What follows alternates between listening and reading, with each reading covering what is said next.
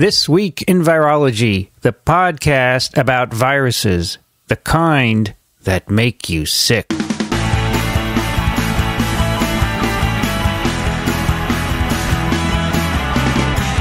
From Microbe TV, this is TWiV, This Week in Virology, episode 424, recorded on January 13th, 2017. Wow, I didn't realize it was Friday the 13th. Hi, everybody. I'm Vincent Racaniello, and you're listening to the podcast all about viruses. Joining me today here in New York City, Dickson Despommier. Good afternoon, Vincent. Did you realize it was the 13th? Friday the 13th? Yeah. You're wearing a black shirt. I'm ready for it. You are? Yeah, today is the day I don't make any mistakes. We'll see. You already made one, right? There it is. Okay. That's right. Also joining us from Western Massachusetts, Alan Dove. Here I am. Yes, good to be here. Sorry, I was just sorting out my pick of the week, and it had an autoplay on it, and so I had something else in my headphones at the moment. Alan, do you remember Bob and Ray? Bob and Ray? Bob and Ray, they were a radio show. Yeah, right. One of them was named Wally Ballou. He was a reporter, and they always cut in halfway through his name, just like you did just now. It says, E-Blue here. Dixon, it's warmed up since earlier in the week, right? Oh, yesterday it was like summer. Yeah, 7 degrees Celsius today, probably the same. It's nicely... I don't think so. Cloudy I think here, it's a little bit colder today. It's a little colder. It's kind of blustery here. It's supposed to be... yesterday was 60 F. It's crazy. It was crazy. Yeah. Also, It's supposed to actually get to winter temperatures Those today. poor hibernating animals. Also joining us from Austin, Texas, Rich Condit. Hi, everybody. How you doing? Is it 80 degrees Got there? 75 degrees, Nice. cloudy. It was rainy this morning. Uh-huh. What's 75 degrees? I haven't done my conversion. You can tell me. Everyone is now doing F. I don't know why. Just to... Anyway, see, FYI. you guys are all... You folks are all scientists, and you should be using Celsius, but I know why you don't want to, so don't argue. Also joining us from southeastern Michigan, Kathy Spindler. Hi, everybody. It is I can. gray here, and the temperature... Vincent, when you said last week your app wasn't working, I think it's that same app that I have, and the network is still unavailable. Yeah, I think the app just died. I threw it out. I'm back to the Apple They app. were inept. It's 25 degrees Fahrenheit, and I can't do that as easily Celsius. Oh, wait, here I can. -4 Celsius. Yeah. Oh, it's cold there. Yep. Oh, here it warmed up. Mm-hmm. Right, Dickson? It did. We have, I think for the second week in a row now, we have a guest in our studio. She was on TWiV 179. Now, who can remember who she is? I will give you... I can. I can. Yep. Can I any knew she'd I been can. on before. The fourth listener who... No. I won't do that. No, please. Trudy Rey. Welcome back, Trudy. Thank you. Thank you for having me. I was just going to come by and take a picture in front of the wall of polio, and next thing I'm on Yeah, TWiV. that happens. You want to be called Trudy or Gertrude? Trudy is good. Trudy works. Was ist ein Virus, right? Virus. Maybe we have another German title Virus. for this week, too. That would be cool. Well, welcome. You're here on pleasure, is that right? That's right. And your family's with you. Yep. Last time you didn't have a family. You had you had a husband, right? Yes, but no kids. you Now I have have two 2 kids. Yeah. Wow. Really? Yeah. Now, Whoa. last time on TWiV, you were a postdoc at the time, correct? That's correct. So- at the CDC. Give So us you're an going from update. viruses to genetics.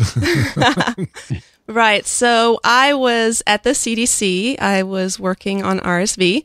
I was a postdoc, and I was kind of staring down a long path of what Rich Condit calls the career postdoc, and I didn't like it. So I started looking at alternative careers in science, and I, kind of thought about the things that I like to do. I wanted to stay in science, but I mostly enjoy the theoretical aspects like reading and writing and thinking about science. And an opportunity came up, and I am now in patent law. Wow. Did you go to law school? Nope. You're not a lawyer. I am not a lawyer. I am what is called a Whoa. patent agent. Okay. You have to take the patent bar exam. It's a federal exam, 6 hours long. But once you pass that, basically you are qualified to practice with the U.S. Patent and Trademark Office. You get a registration number, and that's that. So the firm you work And with, so- does it specialize in Patents, life sciences patents or just? Yes, life science, chemistry, biology. Got it. Sorry, Rich. Go ahead. So you work with a law firm. That's correct. You work with a law firm? Okay. Yes. You got it. You have some delay where? issues there, Rich Condit. Do I? Yeah, you do. Are you on a Wi-Fi connection? Rich is just mailing it in today. Exactly. But you were going to ask something. Go ahead. Yes, I was going to ask whether I want to know where Trudy is, where she's located. Oh, I'm in Atlanta. So you mean where do I live or where am I right now? Yeah. Right now, she's Right sitting now, up. I know where you I are am right in now. Vincent's Right now, you're office. sitting in the TWiV studio. Yes, I am. No, I but wanted I to want know to where say you the live. temperature. Here is a very comfortable 25 degrees Celsius. There you go. Very good. In the office, you mean? That's correct. Yeah. Your phone tells you that too, interior temperature? I know. It just feels comfortable, so I know that that's room temperature. So Ah, interesting. So, Trudy, you might want to explain to the listeners out there the kinds of earrings you're wearing. I am wearing double helix earrings. Nice. I didn't They're know that. fantastic. Dixon, you can see very well. Yes, I can. Very excellent. They're nice. They're nice earrings. Thank you. Do you always wear them or just special for TWiV? Special for TWiV. Good Do you answer. Do you have Good answer. virus earrings also? I do not, but I do need to get some. Oh, yeah. Maybe we there's plenty out should start developing a line of jewelry. Yeah, there are plenty out there. All right, an update on the book contest. Infections of Leisure. No, we're not there yet. I think it was 17th? 17th emailer? We're not Right, there. 17. 17th. Yes. We're not there. Not there yet. I started one on TWiM, by the way. Ah, If you are interested, I will not tell you where it is, though. You'll have to go find it yourself on your own. I want to welcome another podcast to Microbe TV, Omega Tau. It is, the tagline is called Science and Engineering in Your Headphones. In fact, Dickson and I were on Omega Tau. Dickson will not remember, of course, but we were both on no, quite a while ago. I do recall that. And Omega Tau is hosted by, it actually comes from Germany, and there's a German and an English version. They actually alternate. They do some in German and some in English. And Marcus Wolter is a software technologist. He told me he's getting his PhD in computer science. And Nora Ludwig is an electrical engineer. So two of them do these episodes, and it's different stuff. It's not life sciences for the most part. It's, engineering and physics and so forth. So I thought it would be a nice thing to add, and they're part of the team now. So welcome, Very cool. Omega Tau. Kathy, what's up with ASV? Well, some of the same things we've been talking about in previous weeks. The meeting is in Madison, Wisconsin this year, June 24th to 28th. It'll be held at the Monona Terrace, and so all of the sessions are all in one building with a beautiful view. And abstracts are due February 1st. If you want to sponsor an abstract, you need to be a paid full member. If you want to apply for a travel grant February 1st, you need to be a member, so that would be for students and postdocs. There are some satellite workshops. We've talked a little in the past about some of them. We just got the program today for the veterinary virology one, and I haven't had a chance to go to the website to see if it's posted, but I'm certain it must be. The program looks very exciting, all about veterinary vaccines, challenges, and breakthroughs. It's organized by Sue Vanderwood, so you can check that out. And then I wanted to especially highlight the career workshop, which is free for students and postdocs to the first 100 that register. And our own Rich Condit is participating in that, and I think he's primed to tell us a little more about it. Right. So this is being organized by Glenn Rawl, and the faculty participants are Lauren O'Donnell and Mavis Abanji McKenna, Carolyn Coyne, Eric Barton, Mark Dennison, and myself. And we're just in the very early planning stages of this. But Glenn's vision is not necessarily to talk about career choices, but rather to concentrate on professional skills that are needed most for jobs in the scientific realm. And he gives us some possible examples how to gauge audiences' capacity and interest, how to identify supportive mentors and maximize value from your training experiences, how to give an elevator talk and convince people of the importance of your work without slides, how to build and effectively engage professional networks. He envisions maybe a LinkedIn thing of participants afterwards so that we can stay in touch. He has me pegged for, I'm the old guy. This is the old guy's perspective talk again. He has me picked out maybe as the last speaker to provide perspective for newbies from a guy who's retired on, what I felt was important as moving through my career. And he really wants to emphasize discussion, okay? It's not just faculty standing up and yakking at you, but try and encourage some real give and take with the audience. So we'll see how all that works out. Should be fun. I had the impression, too, that there was going to be some maybe continuing interaction throughout the meeting, or maybe that is just my own impression. I don't know. Well, certainly he wants to seed an ongoing interaction. That's why he mentions LinkedIn and et cetera. He wants this to be, the beginning of something where people can use social networking and et cetera to stay in touch and build on what we start with the session. So where you find all this information out about the meeting is at asv.org. Click on the link that says annual meeting, and then click on the next link that says annual meeting, and then bookmark that when you're at the University of Wisconsin meeting site. All right, thank you. Unfortunately, we have some sad news. Oliver Smithies, a Nobel laureate from University of North Carolina, Chapel Hill, he's died at 91. He was the first faculty member there to win a Nobel. In fact, the first in North Carolina. He got it along with Mario Capecchi and Martin Evans in 2007 for developing ways to do mutagenesis. And so I remember when I was there, they had this big banner across the road on campus saying, "Our Nobel laureate." Cool. Celebrating that. Even though it's 2007, they still have the sign up. So that's cool. So sorry about that. 91, not bad, Dickson.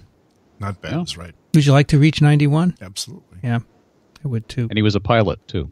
He was? Ah. Yeah. And how did he die? He died of old age. Okay. Old age. Yep. It's a good summary over at apoptosis. UNC. On a lighter note, I've been looking into getting all the podcasts transcribed. This is great. So there's this new online service where you upload an audio file and it transcribes it automatically. I'll be darned. Now let's like just Google see Translator. Almost. Would you read us a line or two? I'm going to. That's the whole point of this. But you have to pay for this. But it's money well spent. The problem is there are people who do this manually. They'll read and type it. It costs a fortune to do that. I've looked into that. It's just way too expensive. Of course, we've had some volunteers, including you, Trudy. You've done a transcript. It's a lot of work, right? I did 3. Yeah. 3. So, wow. Anyway, this service is going to improve, but I put in episode number 1. Here's what I got. The very beginning. This is This Week in Virology, episode 1, September 12th, 2008. We're going to talk about West Nile virus. I'm Vincent Drac in yellow. I'm here with Dick De Palma. Are you Richard De Palma's brother? I certainly wish I was, but I'm not. And that's only the first few sentences. That's right. It's really funny. It probably gets worse as we go on. Well, so there are two things you could do. You could just put it up the way it is, and it's better than nothing. Right. Or you could go through it, in which case it would take you real time plus to do it, to correct it. But I actually figured out a hack that might allow us to do this. I'll send you an email describing what I've found so far. But this is an independent company that's doing this. Yeah, there's Trint. It's called TRINT. Were you aware that YouTube automatically captions your videos when you upload them? Yeah. How does that?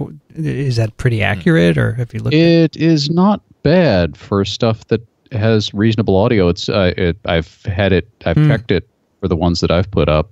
So you can put up with your audio with a picture, so it's a movie. Yes, right? you put up your audio with a.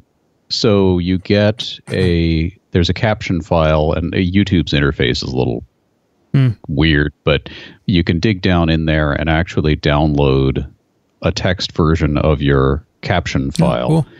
And there are a couple of regular expression searches you can do in a text editor that will turn it into something like a transcript. I don't know if that would work with a full TWiV episode, but we could certainly try it. It's worth trying. It's free. Yeah. Yeah, this one would cost, but again, it makes the episode searchable, which is right. Exactly. Well, that's why YouTube does it, so Google can index your video. Because right now we have a lot of content which nobody can search. I think also a lot of professors use your podcasts for teaching purposes, and I have done that in the past, and I transcribed that particular episode for my students to make it easier for them to understand what we're talking about. Especially Dickson's part, right? She's not saying anything. She became your friend already. I don't have to say insert breath now, marks. do I? Well, it's a podcast. If you don't say anything, it's kind of funny. Right. Okay, that's good. I specialize in pregnant silence. We have a couple of follow-ups. First is from Anthony. If the history of polio was vertical spread by caregivers not practicing hygiene, there's no reason to expect diarrhea in a domestic situation from campfire to castle. That would not increase transmission. For a pathogen, that water dispersal is natural like cholera instead of tangential. Diarrhea in particular and virulence in general is a suitable strategy. Just a stray thought. I don't know, Anthony. I think that's kind of trying to rationalize things, right? It's the way it is, and you don't need diarrhea to spread. I think that's the bottom line. And I suspect pun intended. The bottom line. And I think when you have diarrhea, there are other reasons probably, but as we discussed last time. Hey, Rich, are you there? 4, 5, 6. Wow, what a delay. Rich Condit. Maybe he's in reboot mode. He's lost in space. Oh, I am here. I'm sorry, I was on mute. Oops. Mute. He turned me into a mute. I want you to read Matt's email. Got better. Okay, I'll read Matt's email. You ready? Yes. Ready. Good morning, distinguished TWiV hosts. My name is Matt Nance, and I've been a listener and devoted fan since episode 65, Matt's Bats, in January 2010. I cannot thank you enough for all the hard work you do and the educational, entertaining hours you've given me on my commutes, bike rides, and post-Netflix binge time over the years. I want to add my understanding of matrix potential to the mix in response to some confusion I heard in episode 423. Having completed an MS degree in soil and water science at the University of Florida, I was beaten over the head with the concepts multiple times and will attempt to share my knowledge here. I actually rode down the hill to Dr. Condit's building one day to meet him before he retired, a highlight of my years in Gainesville, to be sure. That's a commentary on how excited Gainesville is, right? Yeah, I wasn't going to say it. Matrix potential refers to the accumulated forces which hold water to soil surfaces and lower the availability of water to plants, fungi, and microbes. This force is largely a function of capillary effects, but several other forces contribute as well. Essentially, matrix potential refers to the force required to remove water which is adhered to soil surfaces and pore spaces, and why it is represented by negative values, a negative pressure that holds water as opposed to a positive value which push water. This force is variable based on many factors, including soil structure, atmospheric variables such as humidity and rainfall, as well as the mineralogy of parent material of the soil. It is important to note that some of these factors can change minute to minute, while some change on a geological timescale. A practical example, after a heavy rain when the soil has been saturated, matrix potential is effectively zero, as water is readily available and little or no energy is required for acquisition or uptake into organisms, diffusion, osmosis, etc. As the excess water drains, the water which remains is found on soil particle surfaces and in porous spaces within soil where capillary forces cause it to be retained. Whenever the organism's ability to exert partial pressures for water acquisition is exceeded in magnitude by the matrix potential of the water-soil system, said organism is no longer able to acquire water until the matrix potential is raised sufficiently to allow for acquisition or uptake to resume. Again, matrix potential is a negative value, and saturated systems have a matrix potential of 0. I don't know of a scenario in nature in which matrix potential would be positive.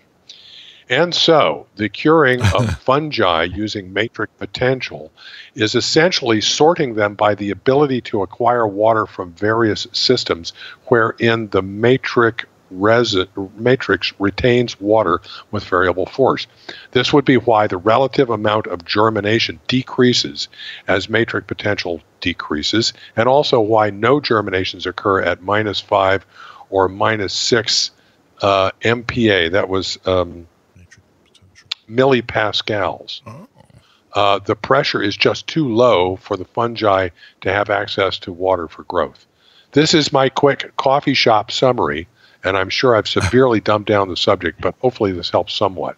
I'm certain my soil physics professor would love to read this explanation and clarify my simplifications with gusto. Thank you again for all the learning and laughs. So this has to do with trying to cure the fungus from last time that's associated with white nose disease in bats, cure it of its virus. Right. And so thank you, Matt, because I was puzzled by it, and Rich and I both said we had tried to figure out more about it, and this was much better than anything I read online. Yes, this is good. Good learning, Matt. They must have taught you well there in Gainesville. Very good. Kathy, can you take Ryan's? Sure. Ryan writes, "Hello, Vincent and friends. I'm writing in regards to the email you received in TWiV 423 about HPV purification, that's human papillomavirus, purification affecting infectivity, as well as a shameless attempt to snag some more reading material. Although I don't have much experience with viruses, minus M13, I do know a thing or two about nanoparticles. When gold nanoparticles are introduced into the bloodstream, various proteins adsorb to the surface of the particle to form a protein coat called a protein corona. Depending on what proteins non-specifically adsorb to the surface of the particles, it can affect their distribution within the body. Although gold nanoparticles aren't exactly viruses, seeing as nature loves to follow Murphy's Law, it wouldn't be surprising for the adsorption of host proteins and other biomolecules to alter how the virus interacts with the body. As with all things in science, further study of this could yield some interesting results. Thanks again for a great podcast. I'm currently a graduate student in Toronto studying optogenetics, an enlightening experience, where it is a warm -2 Celsius. Your frequent discussions have kept me company throughout my undergrad and as of a week ago into graduate school as well. Keep up the good work. Cheers, Ryan. I think this email was sent for the book contest. Yes. Which, to remind everyone, it's for a book called Infections of Leisure. And all you have to do is write an email with the subject line, infections. I think it's Infections of Leisure. Yes. And be the 17th emailer, if I have that right. Could have this all wrong. All right. That was the last one. Very good. All right, we have a lot of papers today. We have 2 snippets, so we'll make them quick, and a longer paper. And the 2 snippets are about prions, or prions. What do we favor here? Dickson, how do you say it? Prions. Prions. Trudy? Prions. Prions. Kathy? Prions. Rich? I always say prions. Alan? I say prions. I think, didn't Stan Prusiner say prions? Yes. Mm-hmm. Prions? I think so. You know, it doesn't matter because it's a manufactured word. Right. But a lot of textbooks actually have the pronunciation in there, and they say P-R-E-E. That's how it's pronounced. Interesting. Okay, prions. Anyway, 2 papers in Science Translational Medicine. The first, or one of them, published. Oh, just a minute, sorry. I know that there's 2 other words, prion. One is a bird, and one that's spelled P-R-E-O-N, and that's a theoretical subatomic particle. Oh. So it could be that the bird one is pronounced differently. I don't know. Could be. I have a picture of a street somewhere in the world, a street sign, Prion Road. Now, I don't know if it came after prions or before, but maybe it's another word. Might be named after the bird. Prion. Could be. It's a lovely picture. Maybe it'll be the episode picture. Maybe. Right, good. Vincent? Maybe. These are back-to-back papers in Science Translational Medicine. The first called Detection of Prions in Blood from Patients with Variant Creutzfeldt-Jakob Disease. The first author is Concha Marambio, and the last author is Claudio Soto. These are from University of Texas, the University of the Andes in Chile, a foundation in Milan, University of Edinburgh. Got that, folks? Edinburgh? Very nice. Not Edinburgh. No. I got corrected years ago here on TWiV, not Edinburgh. Second is detection of prions in the plasma of pre-symptomatic and symptomatic patients with variant Creutzfeldt-Jakob. First author is Daisy Bougard. The last author is Joliette Coste. And as you might guess, these are from France, University of Montpellier, and a bunch of others, which I'm not going to read through. So they both have to do with detecting prions in the blood, and particularly variant Creutzfeldt-Jakob, which is a kind of prion disease you get if you eat meat that's contaminated with the prions of bovine spongiform encephalopathy or mad cow disease. Now, prions, of course, are proteins. We have normal prions in us. It's called the prion protein. It's encoded by a gene. And the diseases occur. They're spongiform encephalopathies. They're chronic degenerative neurological diseases. They occur when the protein starts to misfold. It can spontaneously misfold, and you get something called spontaneous or sporadic Creutzfeldt-Jakob. Or you can have a genetic predisposition where you have a mutation in the gene, and that predisposes you to misfolding. Or you can acquire prions. You can acquire them from transfusions, from corneal transplants, from growth hormone, or eating the wrong hamburger, I guess. It doesn't matter if it's well done, because these prions are very, very hard to inactivate. So are they alive? No, they are not alive. No. They are just proteins. They're just proteins. On the other hand, I mean, yes, good question. It does appear to be possible to get this by eating BSE contaminated meat, but the transmission does not seem to be very efficient. There have been, 200 and some odd cases, 231 cases of this so far reported, mostly in the UK. But it's pretty scary because it's uniformly It is very fatal. scary because it's untreatable, uniformly fatal, and neurodegenerative. So it's a terrifying condition. But it's an exceedingly rare condition, and it's not clear what really causes these people to develop it when a lot more people than that were obviously exposed to beef that was probably contaminated with these prions. So, at the time that was unfolding in the 90s. That's a good pun.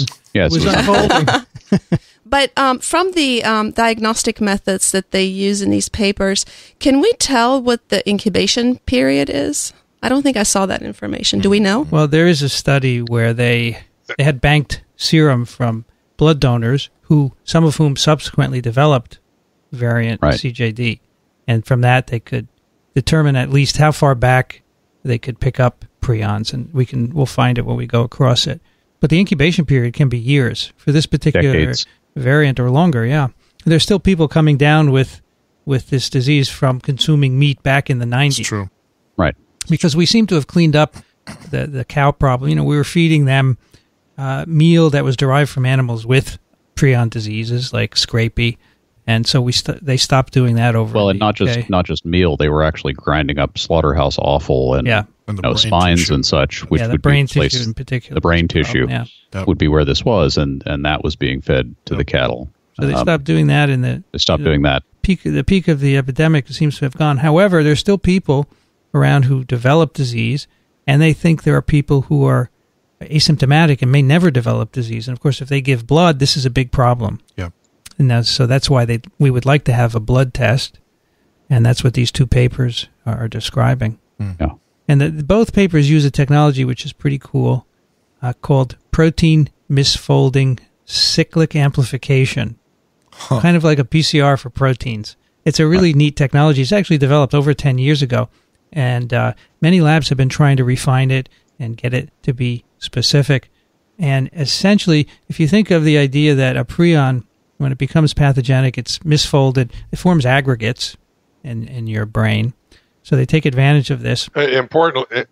Importantly, what happens is the misfolded protein, if a normal version of protein interacts with the misfolded protein, it not only aggregates, but it assumes the misfolded conformation. It's as if the misfolded guy seeds similar identical misfolding in normal protein, and then they aggregate, and the aggregation causes a pathology. It's like an anti-chaperone. It's also the basis of this. I do a lot of watching how it's made, and every time I watch how automobiles are made, I see a thin film of metal go to a press, and the next thing you know, it comes out looking like the hood of the car. And I imagine that's how this works in your brain. It just keeps, like the apprentice for the wizard, just keeps making the same thing again and again. So if you were to ingest, mad cow prions, they would make their way to your CNS and then cause your normal prion proteins to misfold, and then eventually you develop the disease. But the misfolding is accompanied by an aggregation, forming long oligomers of the misfolded protein. So in this PMCA, what they do is they put a sample that supposedly has some misfolded prion protein in it, and then they mix it with monomers of a normal protein, and then they try and get the conditions such that the monomers are converted to oligomers, and periodically they sonicate this mixture to break up the oligomers and then do more incubations. So they do cycles of incubations and sonication. And what happens is you make monomers, you break them up, and then you can make more. You can use those as seeds to make more oligomers as well. What kind of containment do you do this under? I was just thinking of that, Alan, a P5 facility. No, you don't have to do P5. Really? No, I don't think this is acquired by inhalation. It's entered into your eye, do you think? No. Well, if you put a corneal transplant in with a contaminated cornea. Because, if it gets into your eye. If we're really believing that this is spread through ingesting, and by the way, a lot of the people who have developed VCJD, I believe, worked in slaughterhouses, which would suggest a higher level of exposure than just eating the meat. They don't mention... But no, they don't get into the epidemiology of it, but there are the containment. The containment that's used, they don't mention. Now, I happen to know a fellow at Rocky Mountain I'd want Lab. it in some kind of a cabinet. Well, maybe those people don't wash their hands as they should. Right. I think if you did this in a biological safety hood, at least BSL-2, you'd be okay, right? I have something...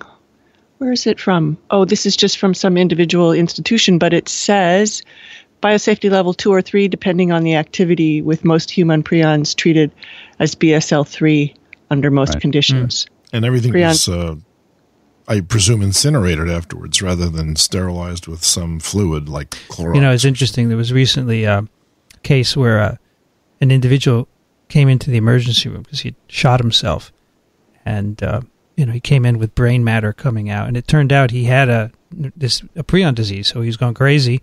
Shot himself. They found out later the whole emergency room was contaminated with his brain matter. They had to destroy tens of thousands of dollars worth of equipment because they can't sterilize it. You have to. But I also wanted to add that I think the decision whether this should be a BSL 3 or 4 doesn't just have to do with whether it's you inhale it, whether it's airborne. I think it also has to do with whether or not there's treatment and cures. Right. Exactly. And in this case, there aren't any. There aren't any. But what really brought this to my mind was the sonication. Right. Aerosolizing. So you're potentially aerosolizing this stuff. And a BSL-3 would certainly make a lot of sense in that case because you've got something that you're aerosolizing that could kill you 30 or 40 years from now. Right. Yeah, well, I should ask Byron Cawley is at the Rocky Mountain Labs, where there is a BSL-3 and a BSL-4. Right. And I could ask him because I asked him some other questions. So here's a great new occupation for people who are retired from science. They could become prion biologists. And that's right. If they got infected, who the heck cares? I'm going to be 90 next year, come on. So the way, when you do this PCMA, if you get misfolded proteins, a characteristic of those is that they're resistant to proteinase K digestion. So the normal protein is completely digested. Mm-hmm. When you digest the misfolded protein, you get a few very specific fragments, which you can then detect on a Western blot. So that's how they assay the production of misfolded proteins. Mm-hmm. So they have refined this method basically in these two papers in ways that I don't want to go into. So one way to get around this, I was just thinking out loud here, that if you could somehow attach the prion to the side of a plastic well like you do for an ELISA test, so it could never come off, but it could still serve as a template, then the only growth that you could observe was in the normal protein. And if you labeled it, then it gets hotter and hotter and hotter as you washed, and that could be the essence. So what's the purpose of this? To avoid contamination by aerosolization. I don't know if it would stay stuck to the side. That's the problem. Well, right? You don't know. None of these people, the people have been working on this for 12 years. No, I just thinking. There's a lot of centrifugation and sonication involved, running gels, so we'll find out. Anyway, in one paper, they have blood samples from 14 patients that had confirmed variant Creutzfeldt-Jakob. And when I say confirmed, that means they're dead, because the only way you can confirm diagnosis is to do post-mortem analysis of brain tissue, do a Western blot, basically, after digestion with proteinase K. They also had samples from people affected by other neurodegenerative diseases or non-neurodegenerative diseases, so 86 in all. Healthy individuals, 49. So all the 14 variant samples were positive in this PCMA assay, and none of the others were positive. So that's good, but of course the numbers are small, so they have to. And they did those. Did both of these papers do those blinded? I think so. Yeah. They don't say in one of the papers they don't say they did it blinded. At least not in the regular text, but in the other one it definitely is blinded. Vincent, I'm not sure which paper you're talking about, but one of the ones, they did have some samples that had the other kind of CJD, the spontaneous. Yeah, they had it in this one. None of them were positive. Okay. So in this in this paper, which I can't look at now because my computer is frozen. Excellent. Oh dear. Hold on a sec. Let's get it. What was the temperature outside? It's very cold. Very cold. Well, I'm going to have to move. See you guys. He's leaving. He's going to have to move. He's not kidding. Yeah. Oh, my gosh. Yeah, I'm sorry to have to leave you. But, the Daisy Bougar paper has 67 with variant CJD and 67 with spontaneous CJD. Wow. And so the paper I've just been discussing is not the one with asymptomatic in the title. It's just detection of prions in blood from patients. That's Concha Marambio. Right. They had 6 spontaneous samples, and they were all negative. And I just gave you the information wrong. I read the commas wrong. So the spontaneous, of course, is a different kind of prion disease where you don't acquire it. It just happens spontaneously. Your proteins start to misfold. And apparently this test is very specific for variant CJD. So they can use very little amounts of blood to do this. 0.37 microliters is enough to detect it. And it turns out there is between 1 and 10 LD50s per milliliter of blood of prions, according to this test. So it's very sensitive and seems to be specific, at least for these small numbers of samples, right? Yeah, there was a big controversy in the cattle industry as to whether they should continue to do an online test for this, or should they institute one where one didn't exist. And I remember the outbreak in Alberta. In just 2 cows, it trashed an entire cattle industry of Alberta because nobody wanted their beef anymore. So I think they test every animal. In the United States, I don't think we do that. Yeah, we don't. I know we don't. We don't test every animal. But I think in Alberta they do. This test was originally developed to test cattle. Right. They take scrapings of the nasal cavity. And so that would make it easier because, how do you test them if you don't have a non-invasive assay? Right? That was the problem. Exactly. Right. The test, in fact, was developed in Claudio Soto's lab. That's the senior author on the paper with Concha Marambio. Mm-hmm. So that was back in 2001. It was published in Nature. Well, it's actually for cattle, you don't need a non-invasive test because if they're going to be slaughtered for beef, well, that's right. You could section the brain and proteinase K treat it and do the standard test. Yeah. But if you're going to... That's a long test, though. For human food, though, I mean, if they're in the same line, you don't want to be cutting them open and having things contaminating everywhere else. I think you want a blood test. You would like a blood test. I think you want a blood test. Yes. Okay, yeah, I see your point. And they're also doing some nasal washes because it turns out they're shed in nasal secretions as well. The other paper is, as Kathy was mentioning, detection of prions in the plasma of pre-symptomatic and symptomatic patients. So this is more or less the same assay, but they have some different samples here, which are quite interesting. They have 152 samples from French and British patients, 18 with variant CJ, 67 with spontaneous, and then 67 with non-CJD neurological diseases, 104 healthy controls. So all the variant cases were positive. One out of the 67 S spontaneous was positive, which is not bad, but it's not perfect, obviously. And that made Rich ask, why is this test specific for variant prions anyway? So I asked Byron Cawhey, who I happen to know because I visited Rocky Mountain Labs and did a TWiV with him a while ago.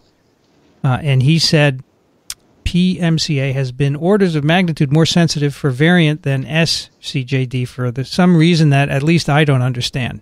Okay, so he's an expert and he doesn't understand. So when it comes to detecting low levels of prions in the blood, VCJ is easier to detect, even though low levels of prions can also be present in SCJ patient blood. The VCJD and SCJD prions have different conformations, which presumably influences their different seeding efficiencies with a given substrate molecule and potentially cofactor requirements. With our RTQUIC assay, so he has a variant of this called RTQUIC, there are some PRPC substrates that detect variant and sporadic with similar sensitivities and others that detect one and not the other. Virtually all variant CJ cases are homozygous for a methionine at codon 129, and therefore their prion protein also contains methionine. However, the same is true of many sporadic cases, so this should not be the decisive discriminating factor in these assays. Okay, so the other issue that they had here, the other part of the study, in France since 1999, they store blood from all blood donors. And here I have to say this, they're stored for 5 years by the Établissement Français du Sang. Oh. Love it. The French Blood Service. Is that MI5 or 6? You spoke French. So 3 of 27 patients who developed variant CJG had been regular blood donors, so they have their blood, fortunately. So this shows you that, you're healthy, you feel no problem, there's no reason to think you have variant incubating in you, and then you give blood, and then you give it to someone else. Right. So, yeah. This is obviously very good for blood banks to know this information, these diagnostic tests. But what does it mean for the patients? Like how, especially for health practitioners, how do they handle the situation? The benefit of these tests is that you can keep the blood supply clean. It has no benefit for the patient because there's no treatment. There's but no treatment, presumably there will be at some point. Yeah. Right? People are working on it. Many labs have tried screening for drugs that inhibit prion formation. As you can imagine, this PCMA assay is a good assay to look for drugs, but nothing yet. Right. Anyway, your original... We did a TWiV a while ago on an M13 protein that was an anti-aggregation protein. That was a potential therapy. So there are ideas out there. So, Trudy, your question: how early can you detect it? According to this study of these donors, they got it positive 16 months before the appearance of clinical signs. And that's just limited by the samples they have. 31 months before one of the patients was 31 months, positive.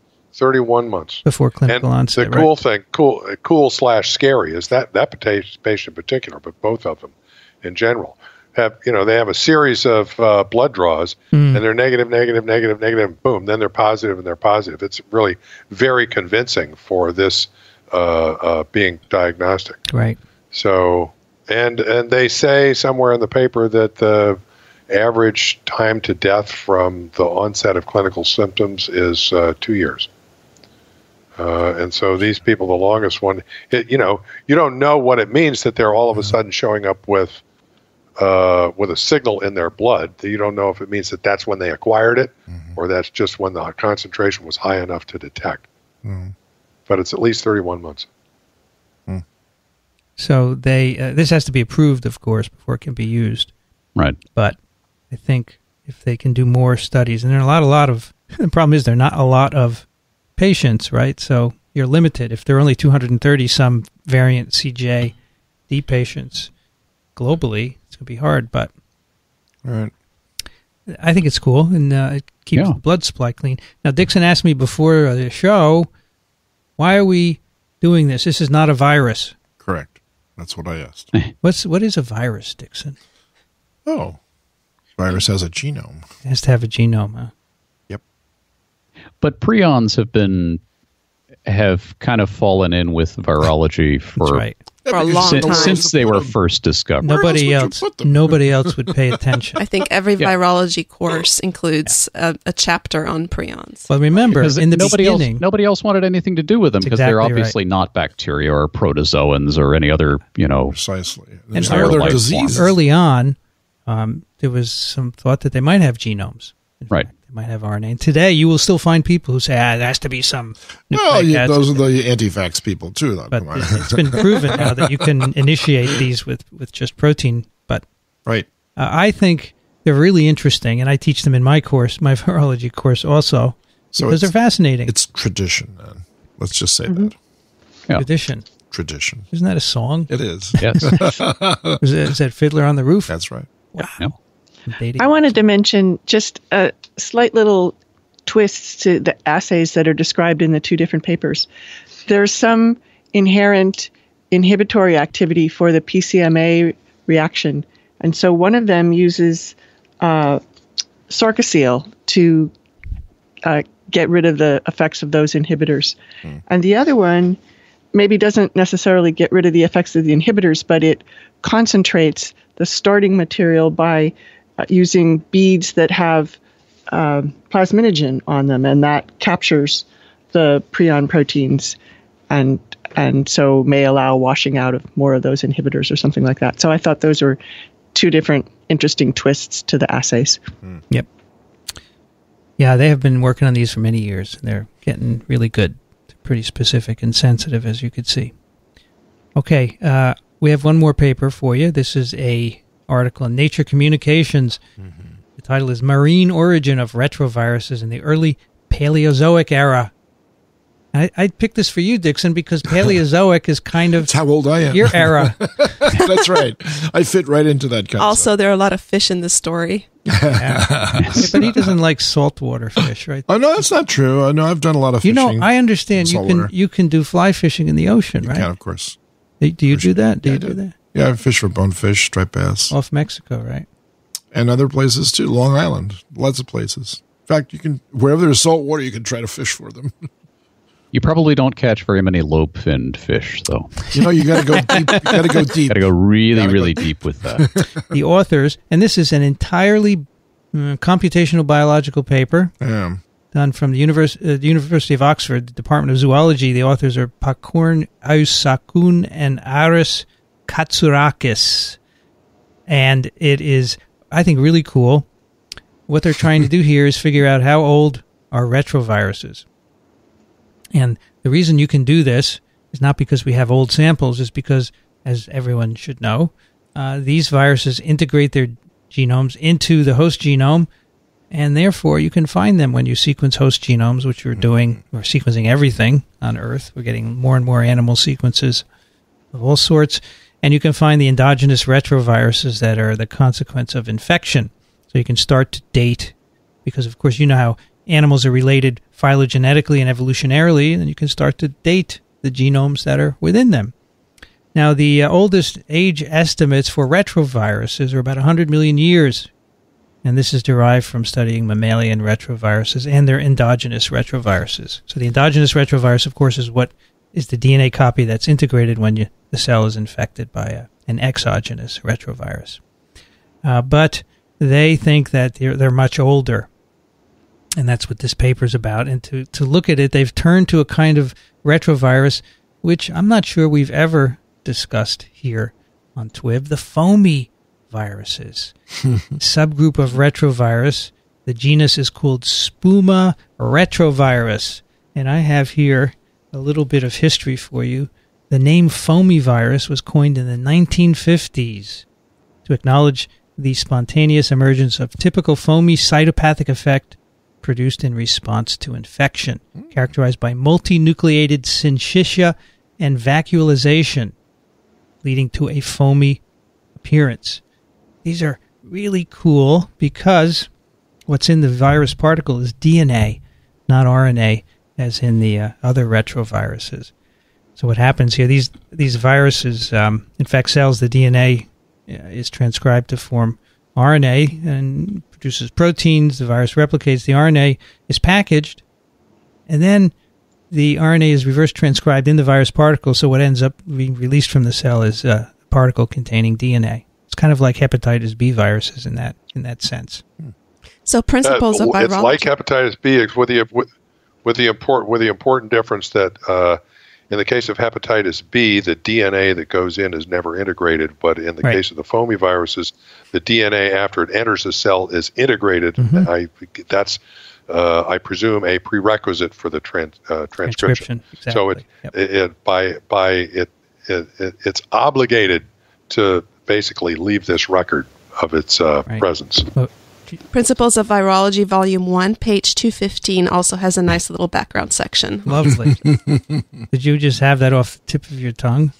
Yes, I made a photocopy of that Lovely. page.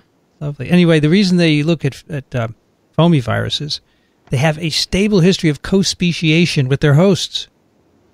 They tend to stay with one host and not jump around, so you can track them more easily.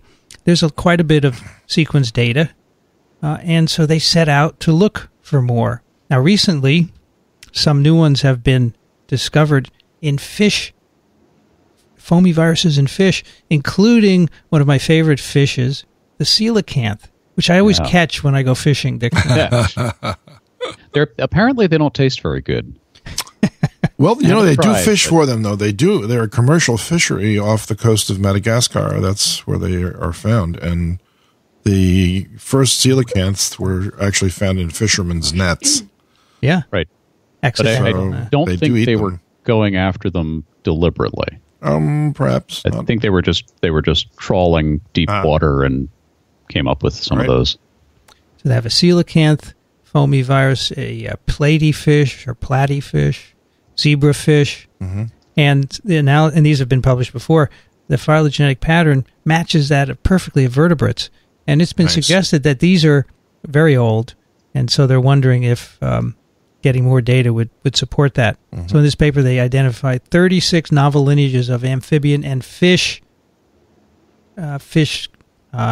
foamy virus-like endogenous retroviruses, or FLERVs, F-L-E-R-V-S. FLERV. Is that a German word? No, it's a new pitch that some baseball players have worked out. And I so wanted an author named Phineas on this paper. That's right, or Cecil and Loeb. The basic conclusion here is that this major group emerged over 450 million years ago in the early Paleozoic. 450. That's a long time. About the time when back. jawed vertebrates emerged. There you go. All of this happening in the sea, right, Dickson? Absolutely. That's the first thing. So maybe retroviruses originated in the sea. Could happen. Spread through all the new animals that occurred during the Cambrian explosion, which is about this time, and then they moved on to land, and then their viruses came with them. Yep.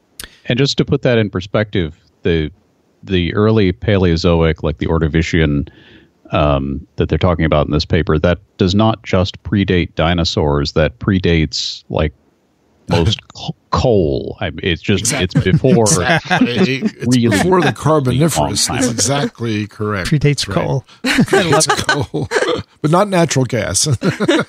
So with that said, we've had with us all. The title should be "Viruses Predate Coal." That's right. Wow. Yeah. So the way they do this is they use the coelacanth reverse transcriptase sequence, and they simply screen all the sequences in GenBank databases. Yep. And they pick up 1,700 reverse transcriptase sequences, and they do more analysis. And this is really lovely. They go through iteration and reiteration of this. They identify potentially full-length foamy retroviruses of the FLERVs, let's say. Right.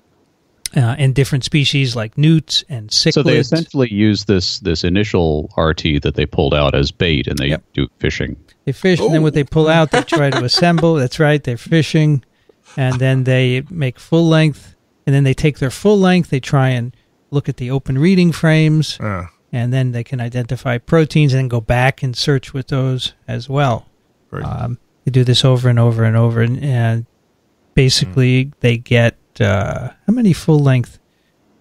A handful of full length FLERVs they pull out. And they begin to analyze these by the typical tools. They find that many of these animals, salamanders, lobe-finned fish, ray-finned fish, the FLERVs, appear to be monophyletic. That is, they had a common ancestor.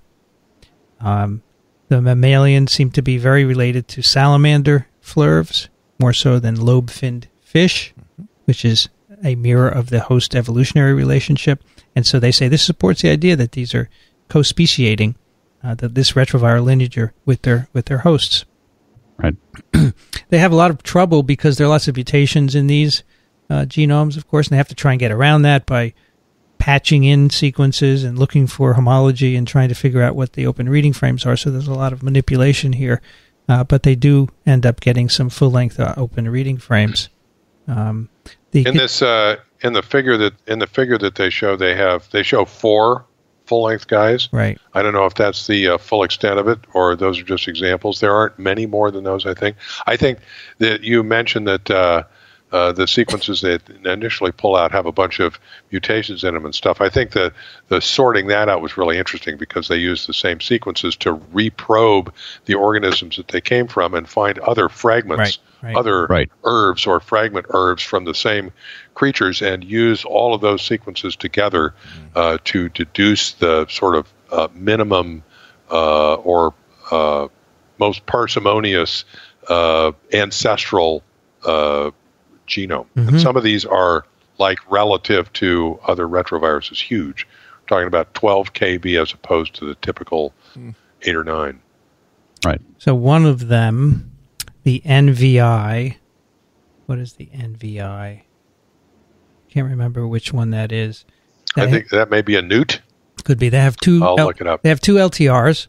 Yes, that's viridescens. And that enables them to date the integration time, because remember the 2 LTRs flank the genome, and if the virus is growing on its own, these will mutate according to the rate of the viral error rate. But once they integrate, the mutation rate slows down, so that they can calculate how much these have changed, and they have 2 of them, so they can calibrate it, and they can figure out when this thing went into the genome.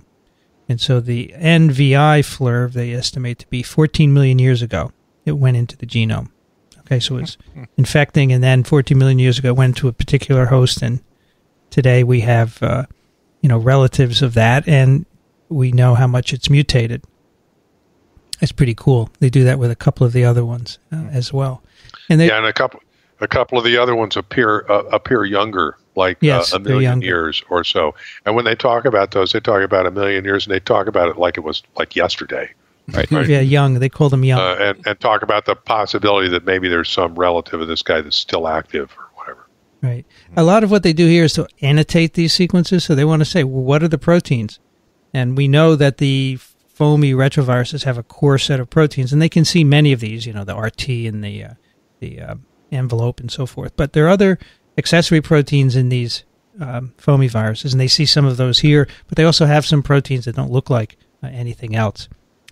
So, there's a lot of unknowns here. They do then use the polymerase sequence to try and align and do phylogenetic analysis of these. And when they do that, get a little bit more robust than using the RT. They find that from rayfin fish, lobefin fish, and salamander, they form a well-supported monophyletic clade, and more support for the idea that these co-speciated with mammals. Now, the bottom line here is how old are all of these viruses? We know when they went into the genome, 14 million years ago. But how old are they? Because they've been around longer than that, probably.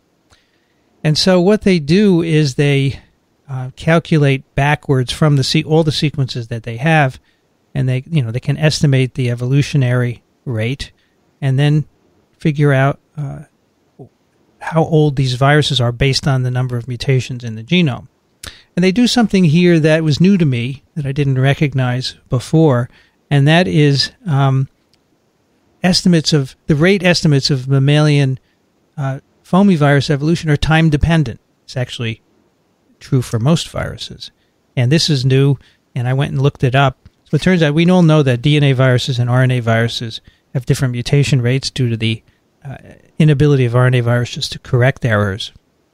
But when you look over long periods of time, they all look to have about the same mutation rate, which is contrary to what we think based on the polymerase error frequency. Right. Turns out that with time, the error rates slow down. So for all viruses, they become more or less the same over long periods of time. So there's hope for me, you mean?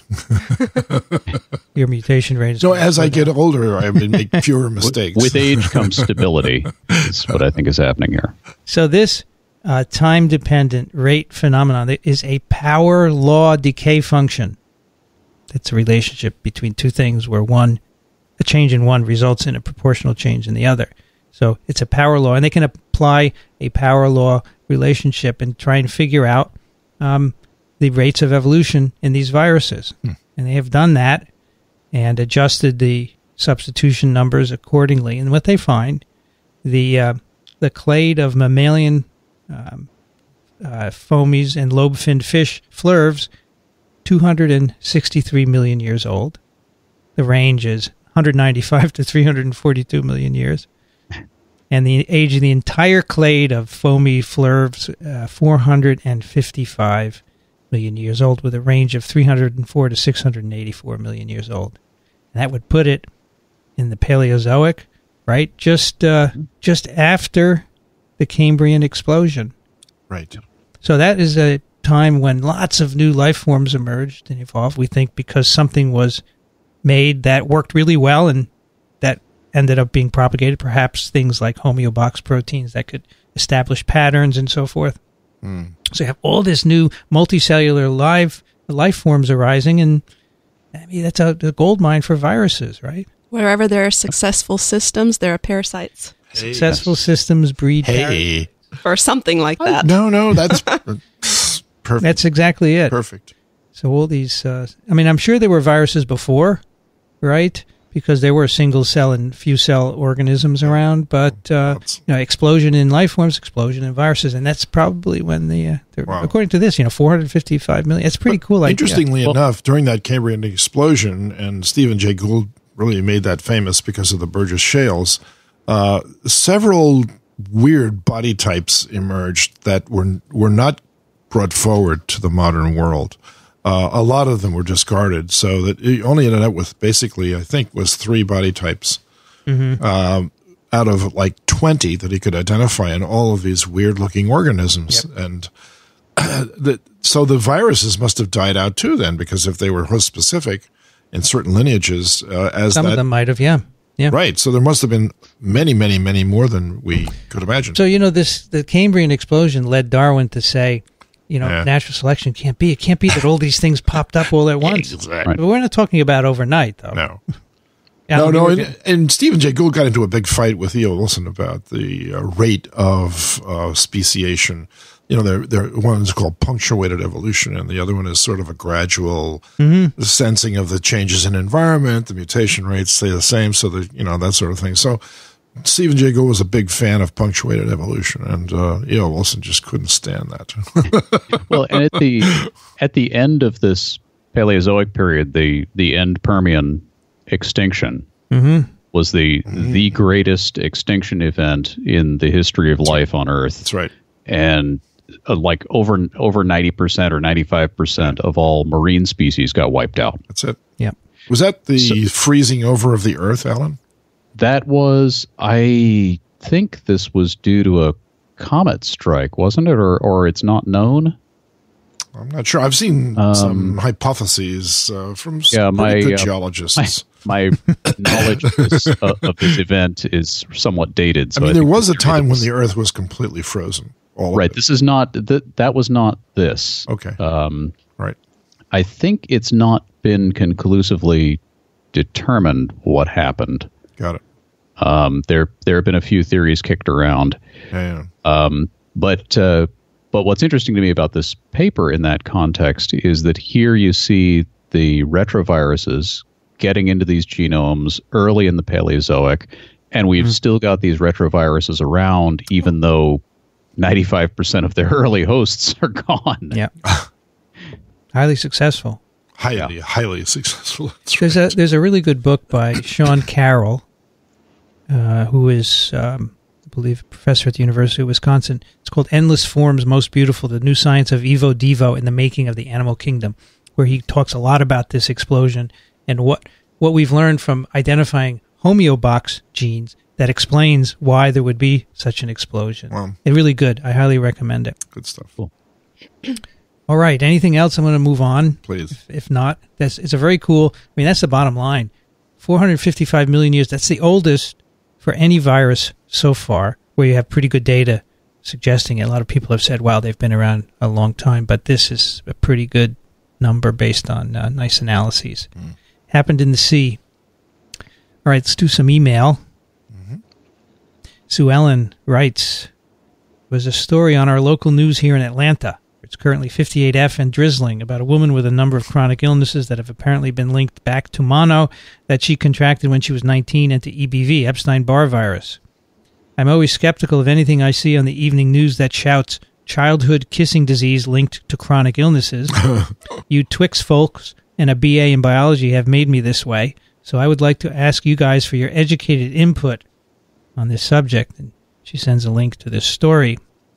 The research cited in the story was done by a Dr. H. Balfour, Jr., who, according to PubMed, is at the University of Minnesota Medical School, so I guess he's reputable.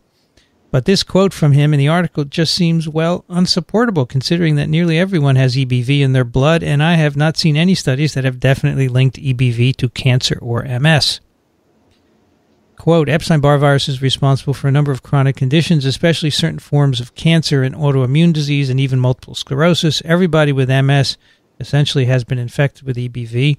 90 to 95% of the world's population is infected with this virus. And so right there, not considering cancers and MS, we would have a huge problem solver. EBV is definitely involved in multiple sclerosis, in several forms of cancer such as Hodgkin's disease and in autoimmune disease other than MS such as lupus or even rheumatoid arthritis. Can you respected virologists shed some light on this?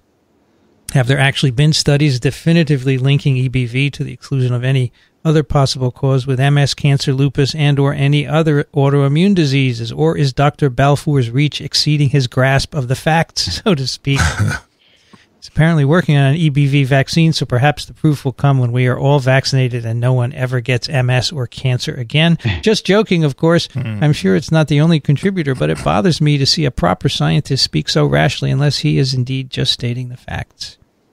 P.S. Big fan of all the Twix podcasts. I hope there would be a TWiV This Week in Insects in 2017. Good job, Sue Ellen. Must be something in the air in Atlanta. It's really good. And I mean, you said it yourself. Most adults are infected with EBV early on, over 90%. If you get to college and you're not infected, then you will be there. It spreads via saliva, and it leads to infectious mononucleosis. But there are many malignancies associated with infection, for sure. Burkitt's lymphoma, right. Hodgkin's lymphoma, nasopharyngeal carcinoma, a lot. However, MS is another story. really unclear. And I quote from Fields Virology, the role of EBV in the pathogenesis of MS is still unclear. There have been a number of studies associating the virus with it. Primary infection with EBV is associated with increased risk, and EBV seronegative people have a low risk of MS, but most studies have not found viral DNA or RNA in the brain of MS patients. So I would say he is stretching to say that it causes MS, because I don't think it's been proven. However, for the other ones, I would like to recommend this book that I'm almost finished reading called Cancer Virus, and it tells the story of the discovery of EBV and the recognition of its connection with these various diseases. And it's in the TWiV library, or TWiV bookstore. TWiV bookstore. Nice. Is that by Dorothy Yes. Crawford? Yes. And I think there are a couple of authors, actually. Mm-hmm. Let's see. We'll give them Dorothy Crawford and... I can't see. Sorry. Dorothy Crawford. Why don't they put the authors? Dorothy Crawford, Ingolfur Johannesson, and Alan Rickinson. I know Rickinson for sure. Yeah, so I think, Sue Ellen, you hit it right on the head of the nail. You've been well educated by your BA and Twix. Yes. Not a connection yet with MS for sure. Dickson. Yes. Harold writes, greetings. Longtime listeners to TWiV here in Cube Land, where the temperature is currently 75.7 degrees F, and the day is always bright under the fluorescent lights. Saw this article, or a well-timed advertisement for a book about fat in Wired about chickens and the SMAM1 virus, human adeno 36 virus, and obesity, and he gives a reference. It seems to be a claim that probably gets trotted out about diet this time of the year as clickbait. The article reads to some questions. 1. Could eating chicken infected with SMAM1 virus be causing obesity? Could other viruses be causing the other forms of obesity? If SMAM1 causes obesity, shouldn't all poultry workers be obese because they come into close contact with the animal?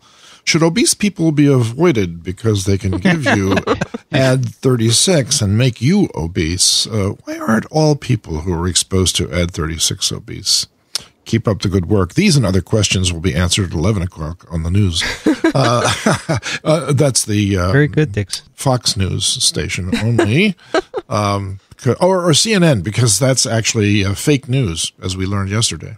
Right. So the next email is also on the same Wired article. So apparently this article came up and brought up again this connection, which we talked about on TWiV 18. Can a virus make you fat? TWiV 18? That was about 450 million years ago. Yeah. OMG, that's Paleozoic. Vincent, Dickson, and Alan. Back then I called you Dick. You did. And I didn't realize you didn't like that. That's fine. Discuss adenovirus 36 and obesity. And then we also covered it again on TWiV 101, another great title, Sizing Up Adenovirus. And there, Rich Condit had joined us, and Hamish Young spent his career working on adenovirus. So, Kathy, do you have any thoughts about this connection? I have mixed feelings about it. In fact, I met Narurkar, I think that's his name, when he was at Wayne State back in 2004, and he's since moved on to 2 other places. I think he's in Texas now. I think the data are relatively good, but he falls between the obesity literature and the virus literature, and it's one of those situations that you need really, really good proof for something to show this. And so it's, from what I can tell, it's mostly him working on it. And, if other people jumped in and corroborated, maybe that would help. I remember being contacted, I don't know, sometime in the 90s, because I was still at Georgia. And, some reporter wanted to talk to me about it. And I just kind of freaked out. And I said, talk to Marshall Horowitz. So that's how I feel about it. So there is this avian adenovirus where in chickens you can induce obesity by infection, right? Right. And that doesn't infect people, right? But I mean, people seem to be... Well, I don't think so. Yeah, this SMAM, but he was never able to import that virus into the United States. So, I can understand the difficulties in doing that, but I suspect that if you really pushed it, maybe eventually you could. So then there's this human adenovirus 36, which does seem to have some unusual features compared to the other adenoviruses. And the most recent literature points to an E4-ORF1 protein that I think is different from E4-ORF1s in other adenoviruses. So, yeah. And that has been shown to do things to adipocytes, right? Right. To make them differentiate, which would be consistent with, increasing body mass index. Right. Right. And there's a wealth of literature on the microbiome and its influence. Yeah, that too. I mean, I don't think you can separate them. It's most likely that they're working together. One would think.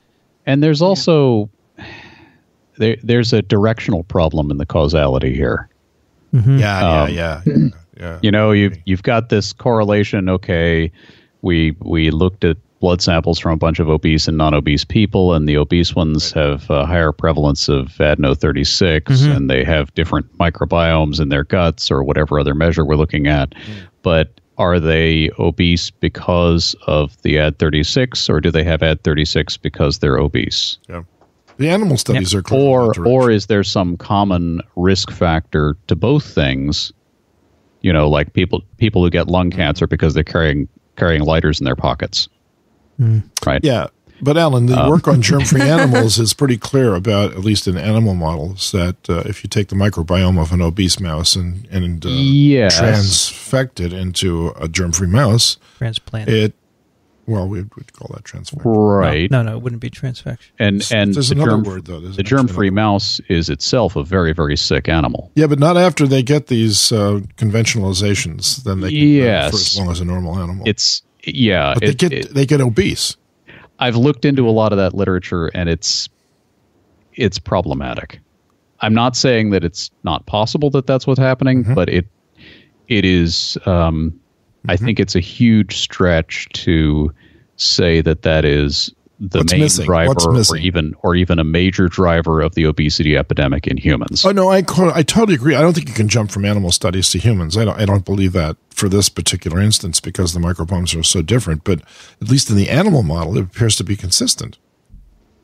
You can take a skinny mouse and make it a fat mouse. No, and do the other way. Take a fat mouse and transplant or whatever you want to call it. A fecal transplant is good. A fecal transplant is good. Yeah. After you've wiped out the other one with antibiotics, and the other one grows up and starts losing weight like crazy. Well, wasn't that shown in a human? Yes, they have human studies too, but I think Alan is right on that. It's more difficult to control for that in humans. Yes. But animal models... Because the other thing you can do with a mouse is feed it a high-fat diet and it gets obese. Yeah, that's absolutely... Which is, yeah. There's a lot of that going on in the world today. So surprise. Yeah, right. Exercise and diet is the answer here. I think basically you can be very comfortable around obese people. Don't worry, you're not going to get anything. Not going to catch. And I think we don't know. There's some tantalizing hints, but there's more to be done still. If I were a good epidemiologist, I would go to all the sumo wrestling matches in Japan and see what happens afterwards. Do linear studies. And why did they get large? Because they eat a lot. They get stuffed. That they eat them a lot. They purposely fatten them right? up. Yeah, they're just almost like Kobe beef animals. I mean, they don't. They're. I think Kathy's right. This field needs to expand. Yeah, a bit, and get more people working on this. It needs to bulk up. Ooh. Kathy, you don't want to work on that 36? No, I haven't ever been tempted. But I just, the whole story, whenever I hear something like this, I think about how long it took to show that HPV is associated with cervical cancer. Of course. Yeah. Yes. Yeah. or that smoking causes cancer. I mean, come on, that's just not a simple. It certainly doesn't help when you have a whole industry working against. No, well, that's true, but I mean, still, the proof of it was a long time coming. Alan, in this case, you would actually have an industry that would be trying to help you. Exactly right. Alan, can you take the next one? Yes, Y'all Who writes. Is that a nom de plume? Well, that was at the end of the email, you know. Right. Pakistani city launches new polio campaign after rare strain found. And this is an article that I think Vincent and I both tweeted about. And so there was an outbreak of type 2 polio. Well, it was just in sewage. Just in sewage. Oh, right. Yes. No outbreak. It was located in sewage. It was not an outbreak. This is surprising because they haven't been vaccinating against type 2 with OPV for quite some time there. They've gone to univalent vaccine. So according to the theory on which the WHO has been basing the eradication campaign, there shouldn't be any type 2 polio left there. It should be gone. And it's still in the sewage. It appears on subsequent investigation, I've seen some other data about this. They went around, the CDC and WHO collaborated, went around to clinics in the area, and they, when they phased out trivalent vaccination, they issued this directive. Okay, you only use monovalent vaccine from now on. But apparently a lot of the small clinics didn't get the memo and or didn't feel like throwing out perfectly good vaccine that they still had in the fridge. So they found a number of vials of the older vaccine, which could have been the source for this. Apparently in response, they're going to go back and immunize with Sabin type 2. Now they're immunizing with Sabin type 2, so they will definitely have type 2 in the sewage. It seems so weird, right? They're scared about vaccine-derived type 2 in the sewage, so they're immunizing with a vaccine that will make more in the sewage. Yes. I don't get it. I thought the response to this was it's a double negative. What they were supposed to do was follow up with vaccination with inactivated virus. They should. I mean, that is the WHO recommendation. No more OPV2, substitute a dose of IPV2. And it would seem to me that in this case, that would be, if they have so much confidence in IPV, they should do it here. It's very crazy. Well, how much funding is there for that in Pakistan?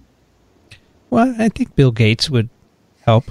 If he could. I'm not sure to what extent Western NGOs are allowed to operate there, particularly after a vaccination campaign was used by the CIA to try to track down bin Laden. And there's some bad blood about vaccination, if you will, in Pakistan. Yep. I understand. So, yep. Rich Condit, are you there? I'm here. Can you take the next one? Sure. Dr. T writes, Dear TWiVlords, caution, please do not try to pronounce my name. Call me Dr. T/T-Dog. I am a material scientist with a PhD in nanotechnology from SRM University, India. I joined Deepak Skulka's lab at University of Illinois at Chicago as a postdoc, and now work on herpes simplex viruses.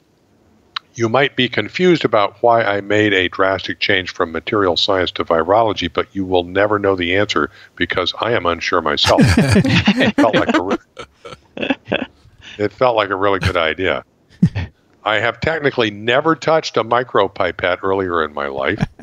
Now I can do a 384 well plate within an hour while half asleep or while listening to your wonderful podcast. Can you see the wells? Half asleep. I was introduced to your podcast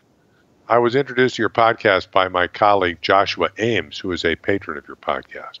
Being a podcaster myself, YTY show, he gives a link to his show, and an avid listener to podcasts, I was suggested by Josh to go listen to your podcast in order to improve my podcasting skills. In retrospect, I think he was trying to tell me that my podcast sucks. when I started listening to your podcast, I was initially irritated as to why these people were talking about the weather so much. But now, 20 episodes later, I like it and enjoy the convo you all have. The day I seriously started loving your podcast is when I was listening to Enough is Enough, and that afternoon, the Italian professor you were referring to in the paper gave a lecture in our auditorium. This was the first, after 8 months of virologists around here, lecture I understood in full. To me, a material scientist, all the virology lectures were more or less protein, protein, protein, protein is protein, interacts with protein, hence it's a bad protein. Listening to your podcast and then listening to the author himself, I was suddenly able to understand all that he was saying from start to finish. That's pretty good. I love all your months, podcasts.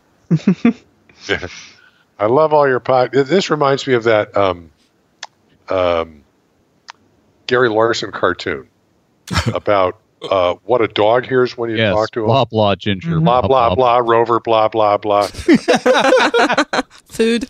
I love all your podcasts. Right. It now helps me understand a lot of virology I never understood earlier. P.S. It's 14 degrees C in Chicago.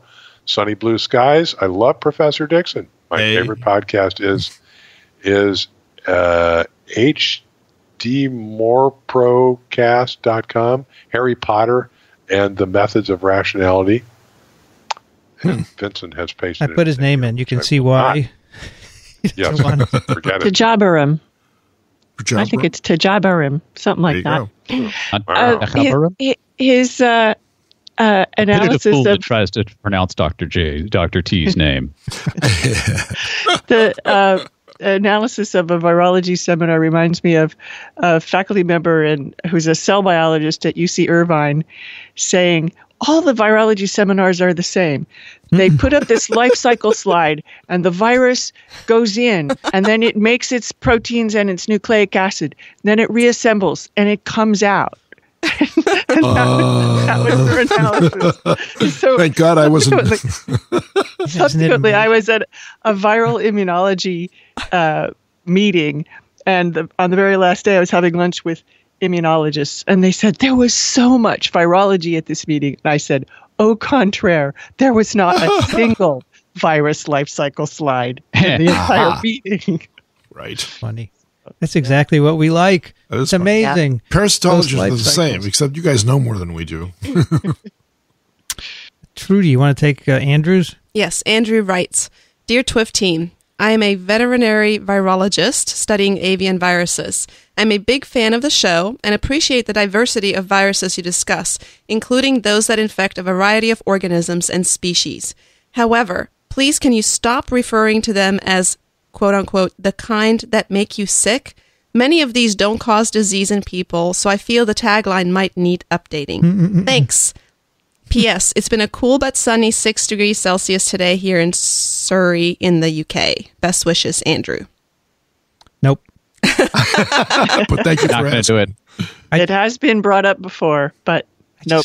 Thank you for the tagline stays. I like it. And I wanted, as I discussed before, I originally wanted to distinguish between computer viruses. And I thought that would be a short way to say it, right? Right. We all know that not all of them make you sick. No.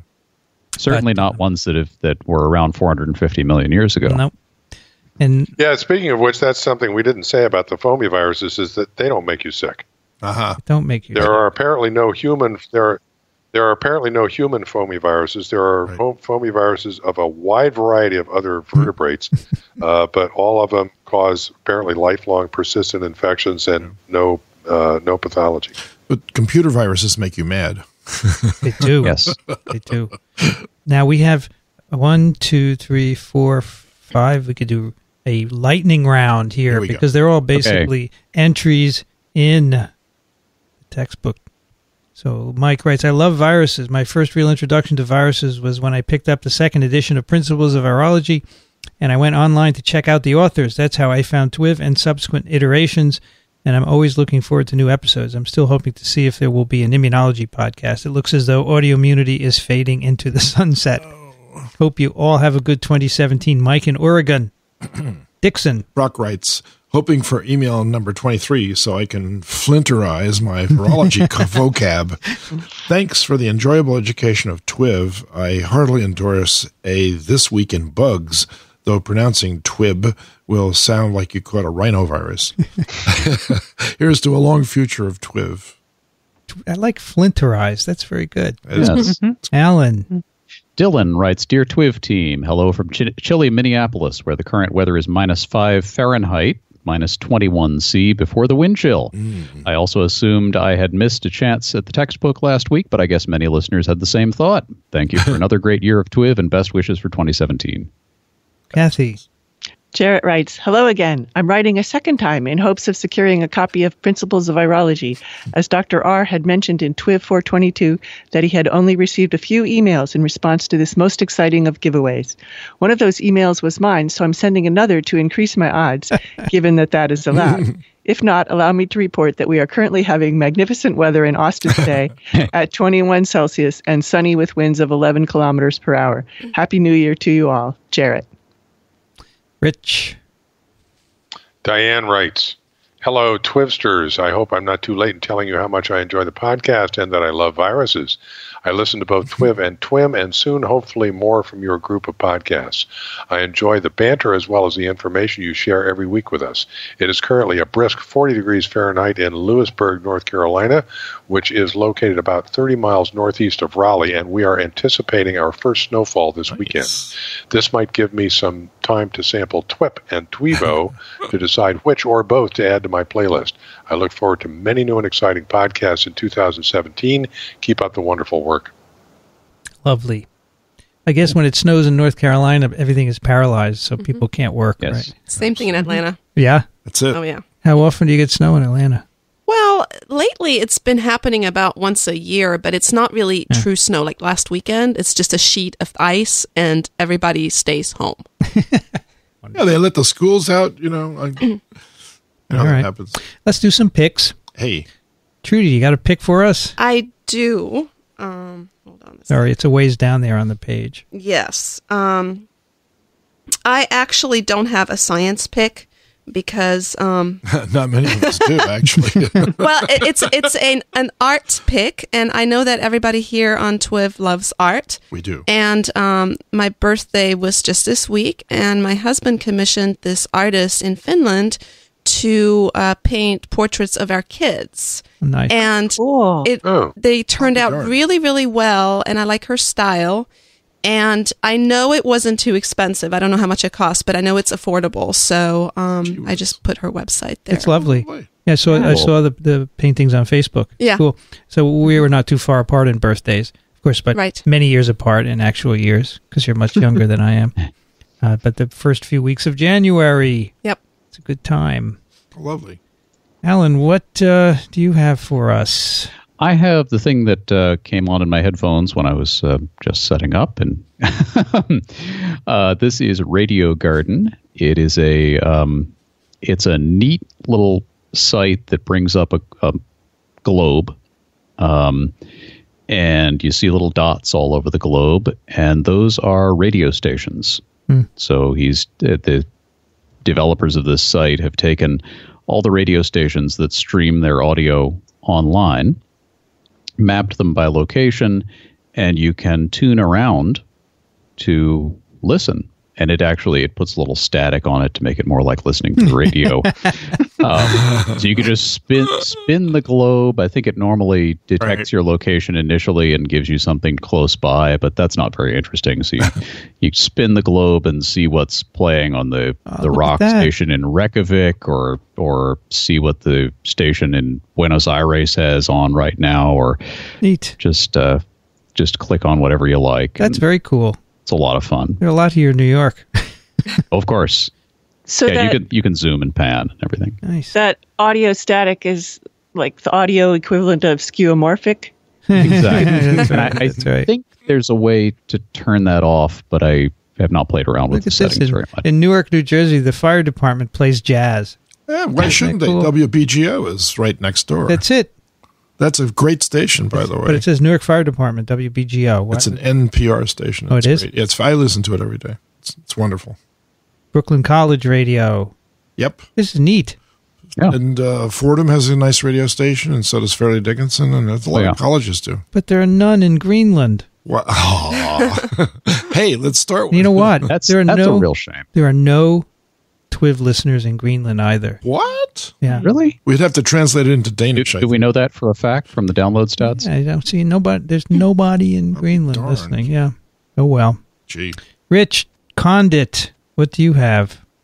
Falling back on my science fiction library again.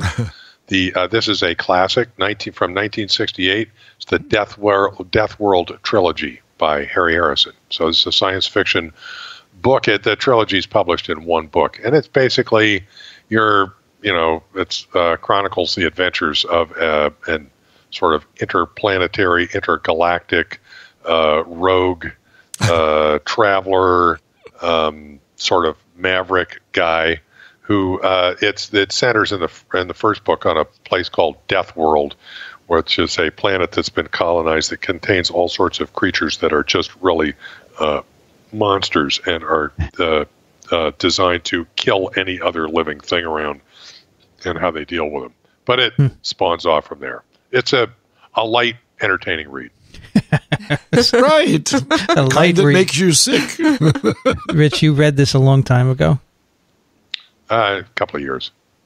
All right. These are both this one and my pick from last year I picked up from my sister-in-law on our long road trip shortly after I retired. I visited her, started talking science fiction. She gave me both of these. Thank you. Dickson, what do you have for us? My pick is for Rich, because Rich has a friend who's involved in a around-the-world boat race, and this is the world's first energy-free, basically from fossil fuels at least, speedboat. And I saw that on, of all places, Yahoo News, of all places, right? It's my favorite source of entertainment, I can tell you now. I love going to Yahoo News. I just love it because 3/4 of it is fake, and the other part of it is reasonable. And I'm surprised that they're still in existence, given that Yahoo isn't doing great. But anyway, Rich, this one's for you because it's what's going to happen over the next 10 or 15 years, I think, to most of the. It looks very interesting. That's quite a boat they've got. Yeah, and it'll be interesting to see how that works. It's all about solar panels and running without the need for wind or current or all that other stuff that other sailboats use. Cool. Yep. Speaking of which, the Vendée Globe update is that Alex Thompson, my favorite, is still in second place by a mere 130 miles with just less than 1,800 miles to go in the race. Almost so the they're going to break. Sounds like he's catching up, right? He is. He was as much as 800 miles behind some time ago, and he was in the lead for a while. But it's been around this for a while. It's going to be tough to make it up because they're getting close to the finish. They're up even with what is it? Madeira. They're just south of the Canary Islands. Yeah, sure, the Canary Islands. Yeah. So there's a wonderful scene in Captain and Commander, the very last scene of the movie where they turn and they chase after the British.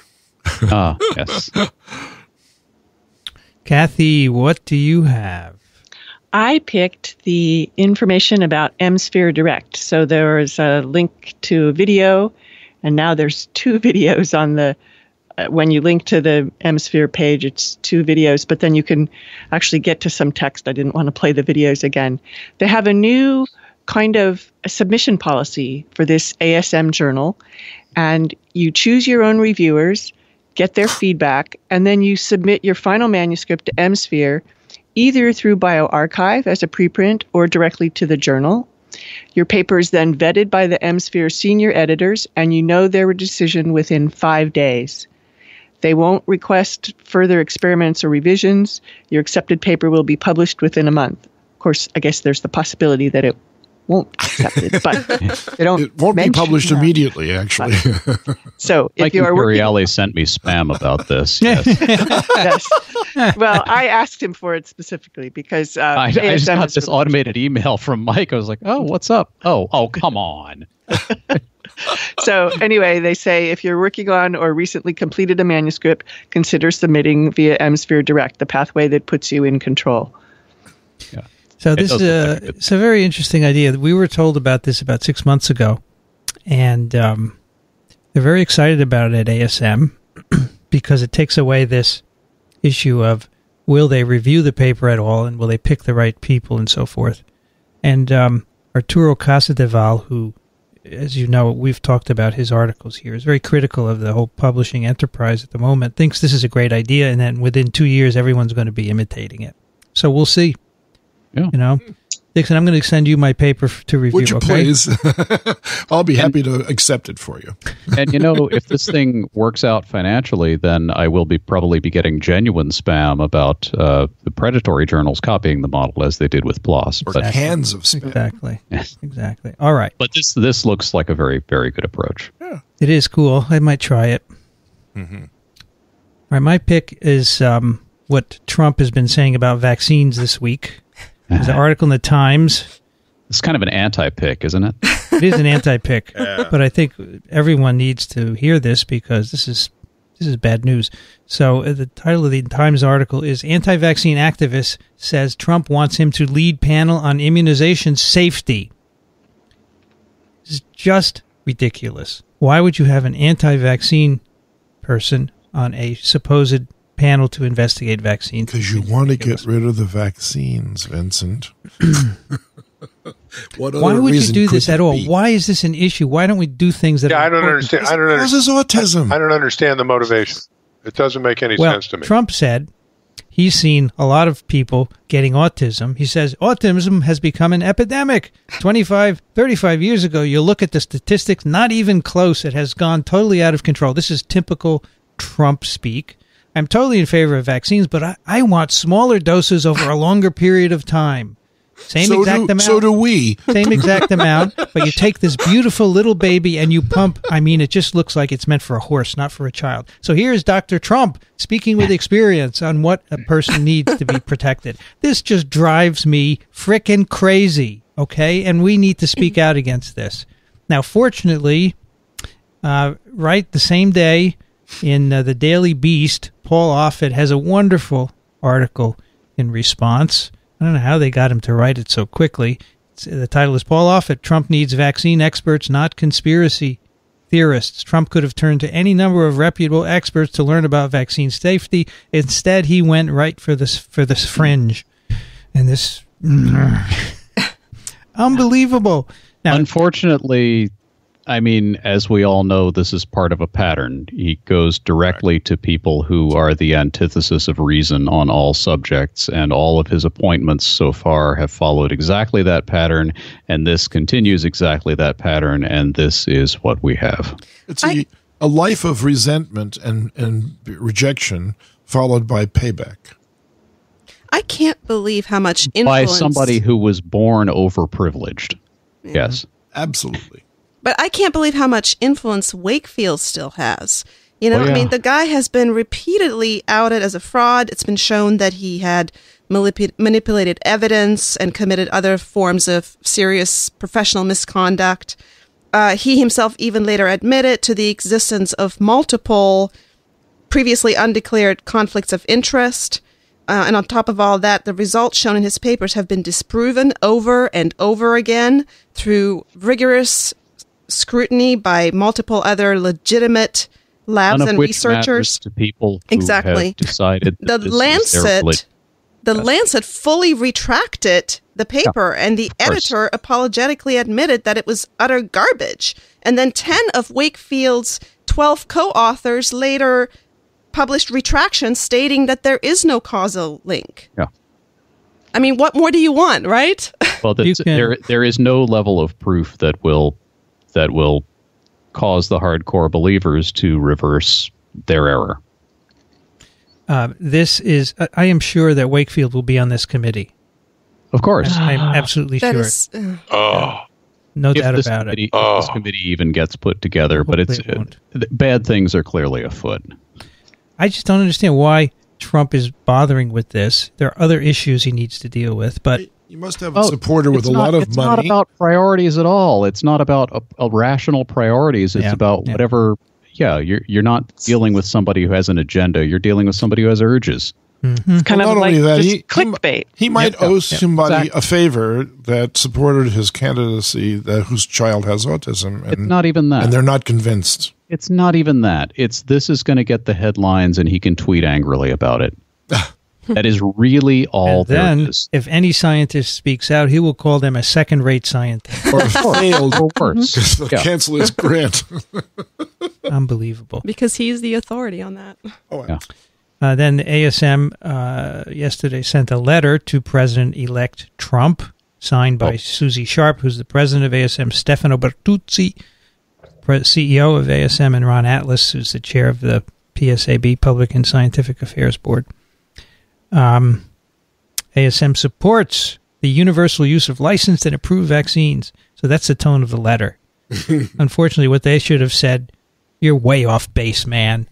But they didn't. They're being diplomatic. So not sure he will read it. No, of course he won't. These things, all these calls to, what Trump should do is this. It's just, it's not even worth your breath. Sorry. We're in for a rough, how many ever years it is. However long it with lasts, an impeachment. Yeah. Well, if he gets impeached, then we get the other guy. Which is not going to be a huge improvement. Yeah, but at least he understands you have to do things a certain way. And yes. Right. He's more predictable, even if we don't like what the predictions are. Yeah. Yes. Well, there are some people who were being nominated for cabinet positions who opposed Trump's view about the involvement of Russia in the election tampering. Mm-hmm. They actually came out and said that I think we'll see how long that lasts too. Right. Well, yes, that's exactly right. They may be deposed. Anyway, I think it's important that we keep on top of this and speak out. Absolutely. We will certainly do so here on TWiV, but every scientist or any person who believes in vaccines, and you all should speak out as well. Write on your Facebook, say this is nonsense. We support vaccines. Unfortunately, I've posted these articles on Facebook, and of course there are people saying the final story on vaccines isn't in yet. The science isn't done. I mean, nonsense. No, this just furthers the need for effective science communication. Far more importantly than anything you post on Facebook or elsewhere online is particularly if you live in a state that has, or if your senators are Republican, or if your representative is a Republican, call them. Mm-hmm. Mm-hmm. Yes, because there is a lot that Congress can do, and the GOP is in charge of Congress, both houses right now, and not all of the Republicans in Congress are on board with the Trump approach, and they need encouragement to oppose. So get on that. Absolutely. And they respond to that. They do. I think I live in a state where this is not an issue because my representatives are already well against this. Right. Yeah, the recent attempt to change the ethics committee met with a lot of outcry from constituents, and that's one of the reasons why that was scrapped. All right, that is TWiV 424. You can find it at microbe.tv/TWiV, also on iTunes, and of course on your cell phone. There are many apps that you can use to get podcasts, and you can just subscribe to any of the podcasts for free over there. Think about supporting us. We have many ways you can do that. Microbe.tv/contribute, Patreon, payments through PayPal, or just using our Amazon associate account to do your shopping. We get a little percentage of that. And of course, our Schwag store, where you can buy mugs and T-shirts and zip hoods and all that stuff, right, Dickson? That's right. There's nothing like drinking a cup of tea on Saturday morning doing the crossword puzzle in the New York Times, sipping out of my TWiP cup. TWiP cup. That makes it. I love it. I love it. Our guest today here in studio has been Trudy Rey. You can find her at Gertrude Rey on Twitter. Delightful Trudy Rey, I must add. Thank you. Sorry? I said delightful, Trudy Rey, I might add. Thank you. You're a pleasure to be a guest. This was a lot of fun. Thank you. We had a podcast for a while. What happened to that? You had kids, right? I had kids, and I switched careers. So you don't feel you want to do that anymore? No, I do want to do it. I actually do want to do it, but I would like to have a partner to do it with, and... You want to talk? Vincent just raised his hand. Yeah, let's. Sure. I have an idea. I have an idea for a outgrowth of what you did. Okay. We should talk about it. Yeah, that would be great. Virologist at large. And thanks for joining us. Hope you enjoyed it, and we appreciate your support as well. You're welcome. Thank you. Dickson Despommier. Not only is he here at Columbia University, but you can find him at thelivingriver.org and parasiteswithoutborders.com, where you can find his textbook for free. Exactly. Thank you, Dickson. You're welcome, Vincent. Whenever I get mad at you, I blame Donald Trump. You know what? That's because my middle name is Donald. I'm going to change my middle name. Let's get this over Dickson with. Donald Despommier. Oh, boy. That's right. Kathy Spindler is at the University of Michigan in Ann Arbor. Thank you, Kathy. Thanks. This is a lot of fun. Rich Condit is an emeritus professor at the University of Florida, Gainesville, now in Austin, Texas. Thank you, Rich. Sure thing. Always a good time. There's a delay because it takes longer for the signal to reach Texas because that's how big it is. Alan Dove is at alandove.com. You can also find him on Twitter. Thank you, Alan. Thanks. Always a pleasure. I'm Vincent Racaniello. You can find me at virology.ws. You've been listening to This Week in Virology. Thanks for joining us. We'll be back next week. Another TWiV is viral.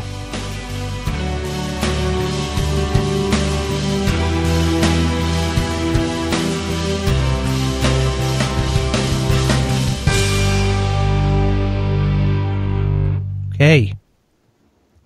Titles. Do you have to rush out? Oh, no. Your family's not saying, where the heck are you? They are, but I can stay a few more minutes. A few more minutes. Okay, we got titles. Yep. FLERVergnügen. That must be you, Trudy. Yeah. What does it mean? I like it. Nothing. I just saw FLERV, and it just made me think of vergnügen. I had that same thought, actually. I like it actually too. I think it's kind of neat. And last time you were here, we had a German title as well, and it was also Friday the 13th last time. It was. Get out of here! No, I'm not joking. Oh wow! How about that?